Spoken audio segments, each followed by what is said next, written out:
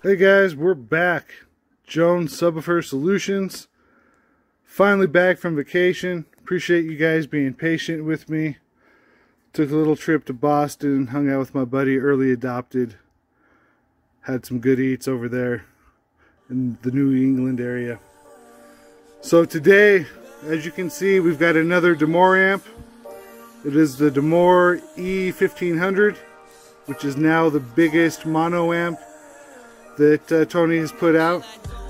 And again, just like the last one we ran, this has his Clean D technology, which is some extra filtering on the input and output side.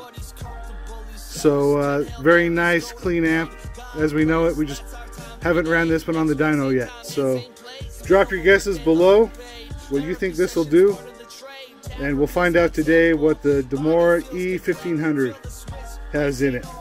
So real quick before we hit the dyno, it does come with a toolkit. It does have a little harness for high level input, meaning that you could hook this up to a stock radio, factory type install, without using a separate line drop or a DSP or anything. Has a foam cord style bass knob, and it is a nice aluminum housed bass knob. My only gripe is the knob itself seems kind of small, but that's kind of the trend. I've seen a lot of new amps these days and the knobs are just a little smaller than they used to be. So power ratings, we can see here, 1500 watts at 1 ohm, 950 watts at 2 ohms, and 525 watts at 4 ohms. Again, if you haven't dropped a guess, drop a guess below. Let me know what you think this will do. I'll catch you on the dyno, we'll find out. Dyno E1500. Alright guys, welcome to the dyno bench. And just a quick rundown how we'll do things today. We're going to start with certified runs, then we'll do uncertified, then we'll do the dynamic burst runs, and we'll just start 4 ohm, then 2 ohm, then 1 ohm for each style of test here. So if you haven't dropped a guess, now's your chance. 4 ohm certified should do 525 watts. Let's see what she's got. 4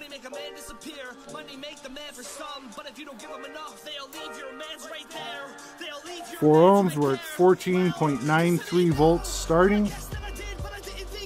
Try to adjust my camera so you can see that with a little less glare. Better for you guys. Alright, certified 4 ohms, starting 14.93 volts, rated 525 watts. Here we go. The Dyno 1500.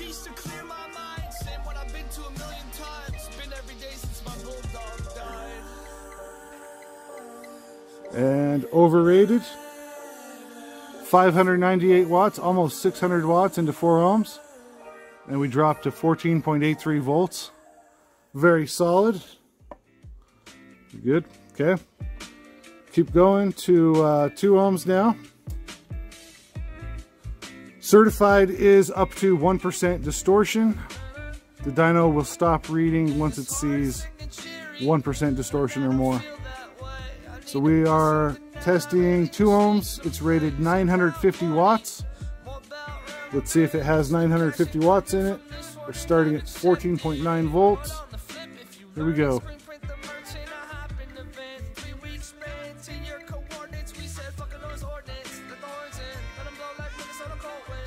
And we did hit rated. We got 1031 watts into 2 ohms. Dropped to 14.74 volts. Very, very nice. And lastly, 1 ohm. Certified up to 1% distortion. I'm certain at this point that we will see rated power, but how much more than rated, we'll find out right now. 1 ohm starting at 14.89 volts, rated 1500 watts. And we got 1565 watts into 1 ohm, dropped to 14.58 volts. So now rid of this. We'll continue to uncertified runs.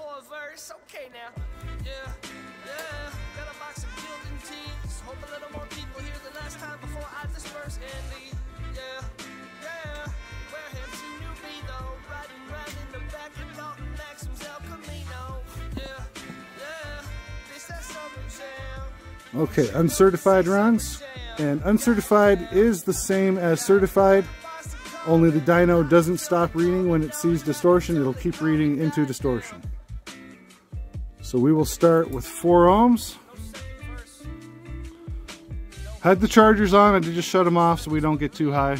We're up to 14.9 volts. So again, this was rated 525 watts. Let's see what it does uncertified. Here we go.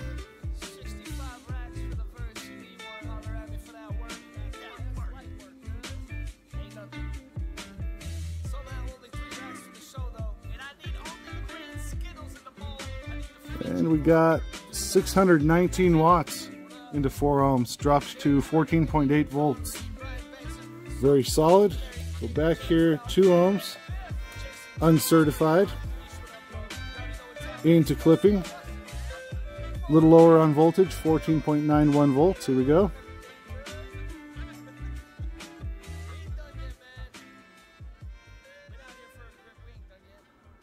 And we got 1,080 watts into 2 ohms, dropped to 14.6 volts. Very, very solid. And finally, 1 ohm, uncertified, rated 1,500 watts, 14.85 volts starting. So we're a little lower. Here we go. All the way into clipping.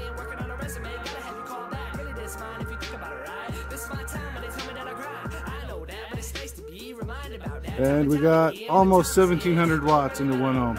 1,695 watts into 1 ohm, dropped to 14.43 volts. Very impressive. These Demore amps we're big fans of. I'm a dealer for them, and we love the installs with these. So we're going to continue now dynamic, which is burst test. It's 40 hertz pulse tone.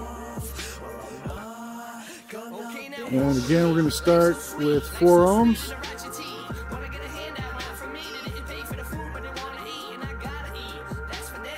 Rated 525 watts. And we are just floating on the CMAX now. We're up to 14.97 volts now that it's rested. Chargers are off though. So here we go. 4 ohms burst. Rated 525 watts.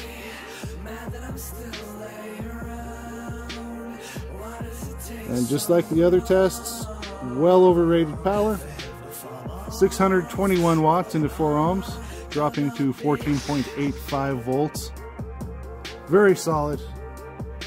2 ohms. Moving on.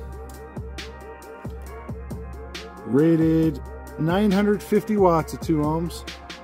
This is the dynamic burst test. 14.9 volts starting. There we go.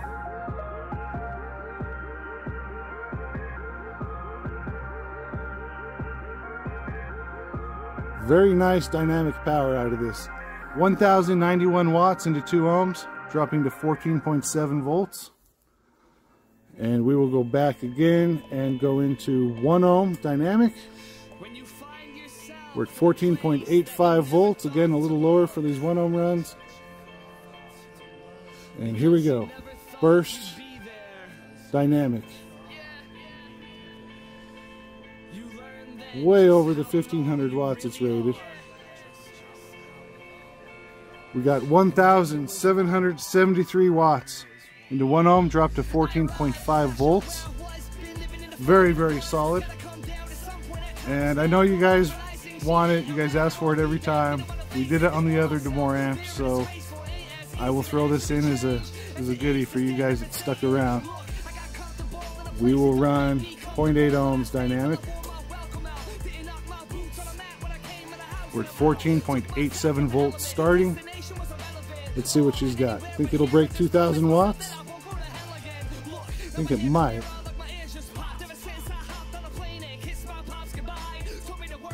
Yes, sir. There you go. 2,031 watts into 0.8 ohms at 14.46 volts. So quite the powerhouse for a 1500 watt rating. Let me know what you guys think of that, and I'll catch you back on the bench in just a minute. We'll get a look inside the amp. So I'll see you then.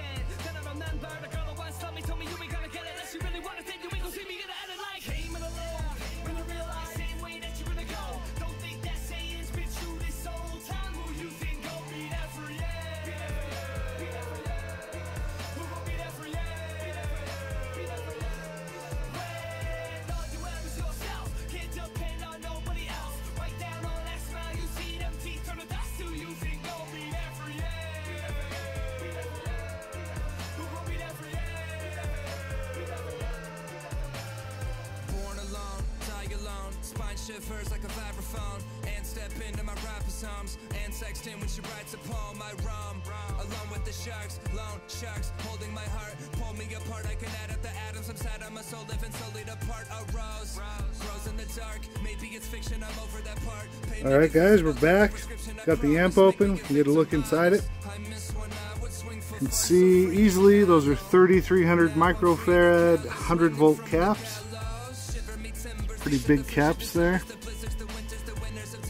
Can't quite see those smaller ones. But just like the other Demore amps, very clean and organized inside.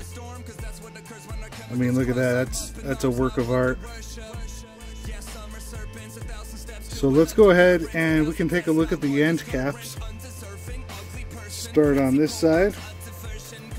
You do have roughly, I'd call them 10 gauge speaker output terminals. There's your power and protect light, and I fit 4 gauge welding cable into the power and ground. There was a little wiggle room, but we couldn't fit 1/0. But as you saw, the 4 gauge was sufficient. Still put out all of its power. Pretty sure it's just rated 4 gauge anyway. So moving on to the other end,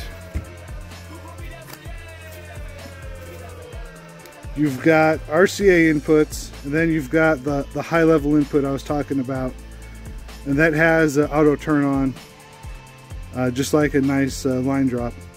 So then you've got your level, which is your gain, phase from 0 to 180 degrees, 0 to 12 dB bass boost, and a subsonic filter from 10 to 50 hertz. There's the plug for the bass remote, and low pass filter is 50 hertz up to 250 hertz. So clean amp. Again, I am pretty impressed by this whole series. This is something that we install in our shop. But let me know what you guys think of that. If you guys want to see more from Tony, and if you guys have any other suggestions or any other thoughts, something you guys would like me to run, just let me know. So again, I want to apologize for the little break I took. I want to thank you guys for watching. I appreciate every one of you.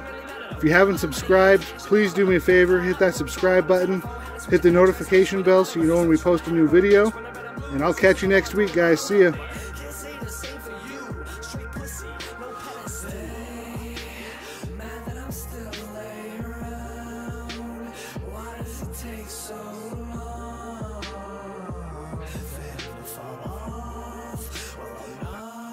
Okay, now walk with me. Life's so sweet, and a ratchet tea. Wanna get a hand out, for me to